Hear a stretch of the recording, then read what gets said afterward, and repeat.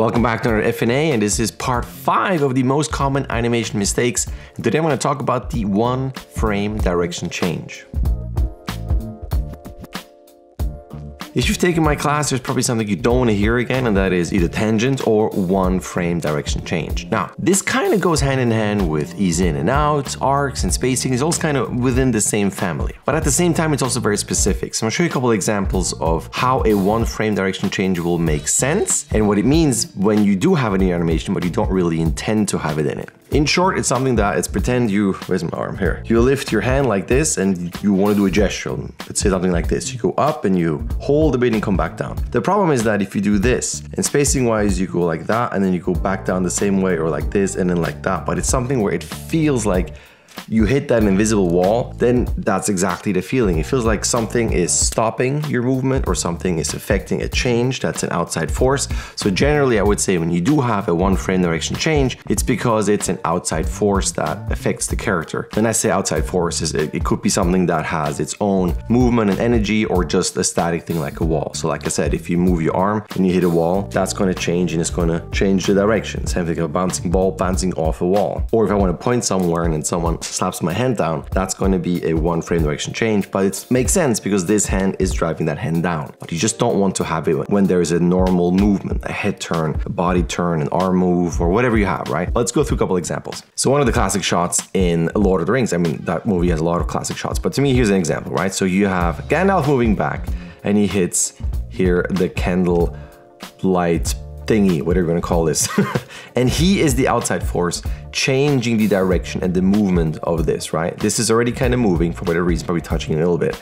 But as he hits this, you can see how suddenly spacing wise, this would be static and then suddenly it would move because he is the outside force affecting this. Now, if you look at this, here's the opposite.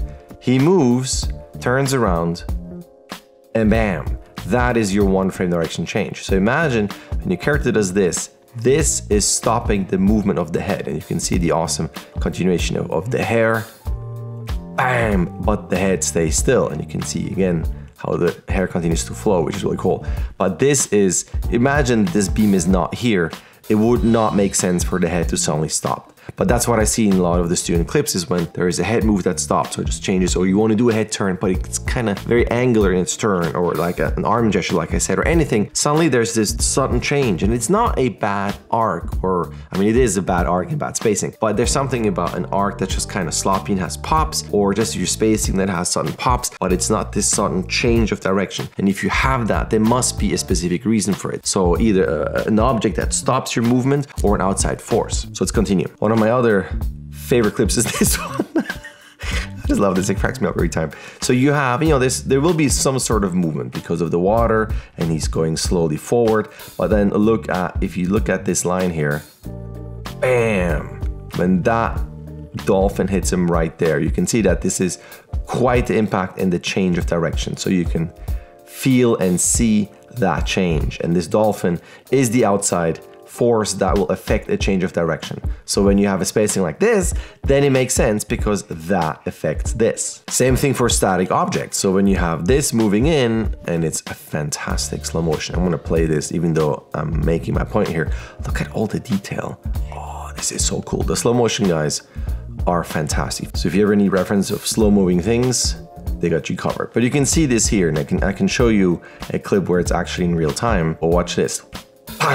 That sudden move there. Let's play this again a bit faster, which will still be slow motion, but you can see how things are suddenly moving from here to here. Why? Because this is the outside force that affects that movement. So even with the creature bouncing off walls, you're gonna have that direction change, but it's going to be a bit smoother. Still, you kind of feel this.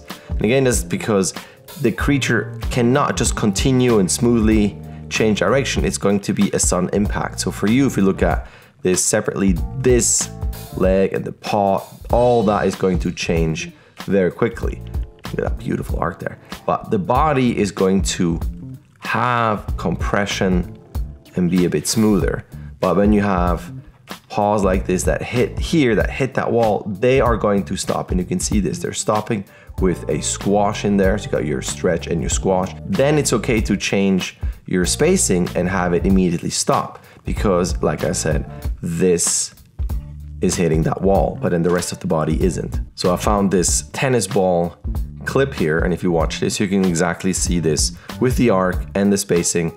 This is moving this way with my fantastic arrow, and then here the racket comes in, and bam, that is the outside force that changes the direction, and you can see the crazy squishing of the ball here, and then goes over this way. So when you are in Maya and you have your motion trail and you see this, it's okay if there's a wall or if there's an outside object affecting your object. But if it's an arm swing or like a regular head turn and you see this, then you have to make sure to change your spacing and your arc to like whatever this would be to make it a smoother arc with proper ease in and ease out. So if we move to the bouncing ball, you can see this here. As the ball goes up, hang time and stops. Now, the difference here is that the ball is hitting the ground and here is your direction change. So once again, if I do this and I create a motion trail, you can see this again. I'm using my tool here. That is the proper change of direction with hang time. And here you have your one frame direction changes because there is a surface that the ball hits. Again, this all falls back into ease in and ease out and spacing and just in the arcs. It's just all kind of within the same thing of tracking your wrist, your nose tip, your sword tip, your root, whatever you have of your character or your object, and making sure that things move properly to convey the proper weight. And if it's a performance, also all that weight will emphasize a certain performance, a slump, as someone that's excited or someone that's active, and so on and so on. But you having really good control and purposeful control over your spacing is key so that you can portray this properly in your animation, so that there is a sense of something hitting the wall because it's there on purpose and not just something that you missed where your arc is kind of tricky, or it's not even, like I said, it's not even an arc that's just kind of bad, it's just a full-on change of direction. So take the time, as I said before, track your arcs, to track the spacing, to see what your limbs and what your body parts or object parts are doing, so that there's no confusion. So that when you watch the clip, you don't feel like, why is there a wall that I missed? There's just something, why was the character stopping there? That's all up to you to fix it and to make it clear. Speaking of clear, if you feel like this cleared some things up, and it's my usual pitch at the end, but if you feel like this is helpful and you want to work with me and you want me to help you with your shots, I do have workshops you can sign up at any time. Link in the description with all the information. Speaking of information, if you feel this is stupid, but if you don't want to miss the things that I upload, you can subscribe. If you want to, you can hit that bell button to get all notifications. That would be awesome. It helps my channel grow. I also upload very frequently. And speaking of frequency, I don't think I can lead into the next thing, but if you're still watching this, you're very patient. Thank you so much, and I will see you in my next clip.